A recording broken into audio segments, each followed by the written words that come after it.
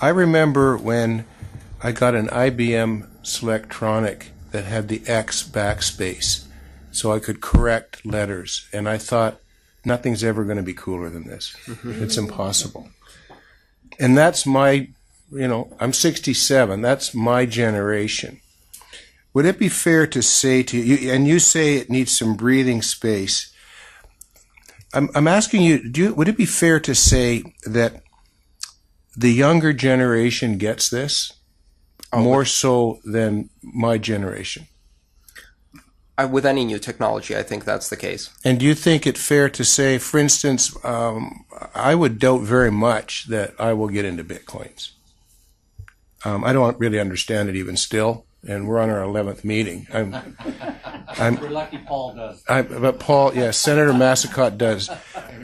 But I know that when I talk to people, younger people, about this committee, they totally get it. Like, they don't have any questions at all. They're like, this is where we're going. This is how we're going to get there. And in fact, I've been told to keep my old nose out of it.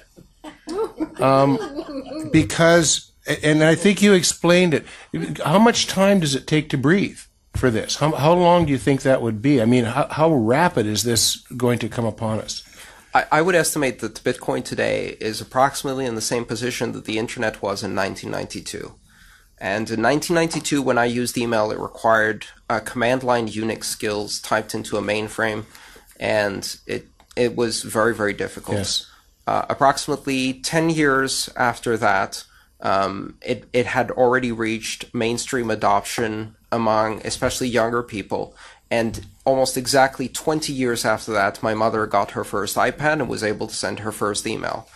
It took some while until the technology went from something extremely esoteric that was only the purview of someone working in a computer science department, until my mother could do it with a swipe of her finger, and she's a self-acknowledged technophobe.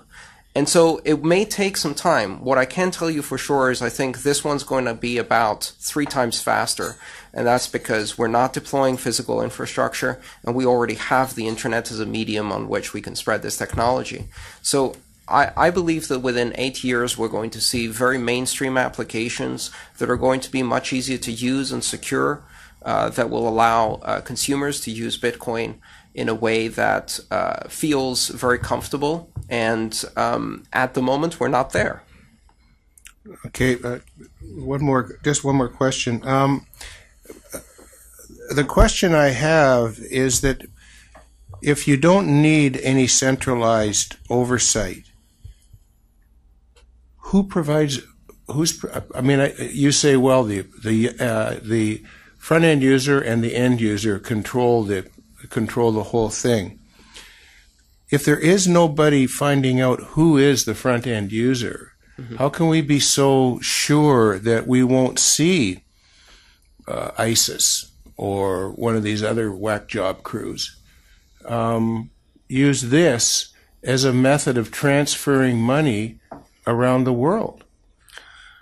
I firmly believe that the possibility for positive use of this technology so far outweighs the very small possibility for negative use of this technology. The truth is that ISIS is probably using pallets of money that they stole from allies during their reign of terror, and not Bitcoin.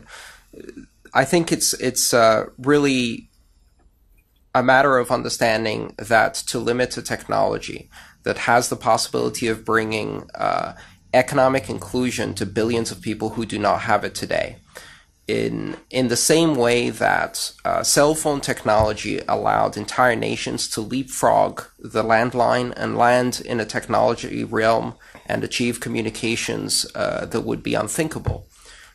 Bitcoin can do the same for banking and finance. And it can empower billions of people around the world in areas such as remittances, international finance, international credit, accessing liquidity, accessing loans, and things like that.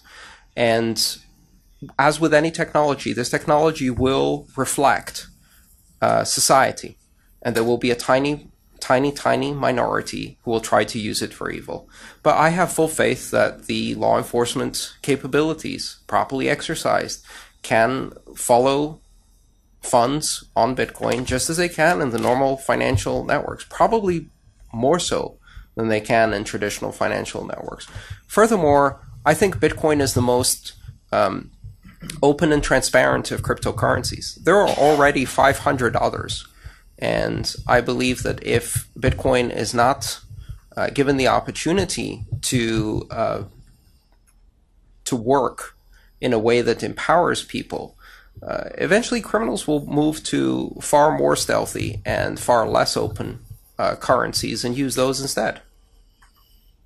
Okay, thank you very much for coming today. I very much appreciate it. Thank you, Chair.